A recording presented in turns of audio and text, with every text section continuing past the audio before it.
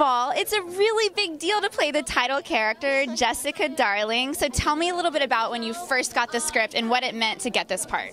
Well, I first got the script when I was really, really sick, and it was a self-tape audition.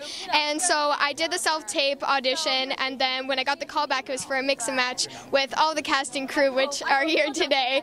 And that's when I first met Emma, who plays Bridget on the movie. That's when I first met her at the mix and match, and it's a really awesome coming of age story, and I really loved it because it's just going into middle school and all the challenges, and it's so relatable. So you can relate to this movie 100%. So it was really awesome, and it was really cool to play a movie that was so relatable.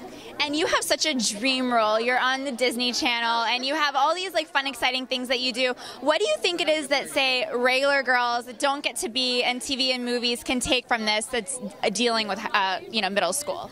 Well, definitely the movie, if you watch it, you'll learn so much about it, and dealing with middle school is just, finding your true self and who you are, and this movie will definitely, show you tremendously of how important it is to be yourself and not trying to be someone else.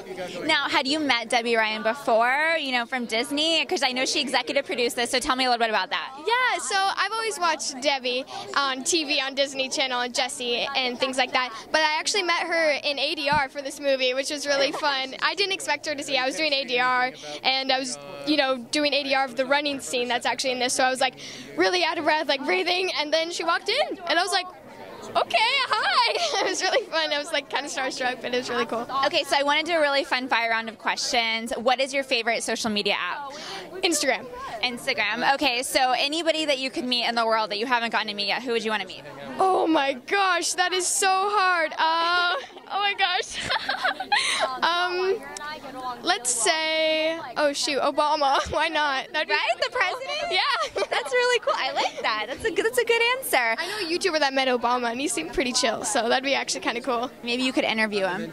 She actually interviewed Obama, so it's like... Who was it? Because I know he did a whole series. Who interviewed her? Ingrid Nilsson, which I actually love her YouTube channel, and I love her fashion styles and everything like that. Tell me a little bit about that being on Disney Channel, what did it mean for you to start your own YouTube channel? How do you produce these videos? Do you shoot them yourself? Take me through behind the scenes. Well, my YouTube videos go through a whole process. I film them, I edit them, I write them, upload them. All of that by yourself? I do it all by myself. A lot of people think I have someone do it for me. It looks so good. Oh, thank you. Yeah, I spend a lot of time on, the cinematography, and I'm so into cinematography too. There's a movie theater on Beverly called New Beverly Cinema, and it's my favorite movie theater because they show movies on real film, 35mm, and it's just the coolest thing to see, and they play all these old movies there, and I get a lot of inspiration from my YouTube videos, seeing really old movies filmed on film, so I could, incorporate, that camera angle is really cool, I could do it in my YouTube videos.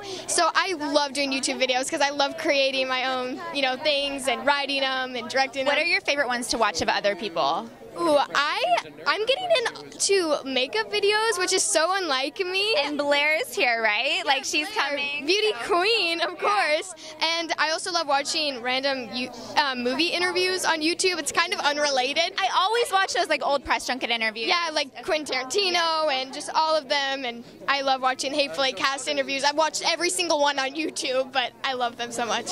Well, congratulations on playing Jessica Darling. I'm really excited for you. It looks like an amazing movie. Thanks.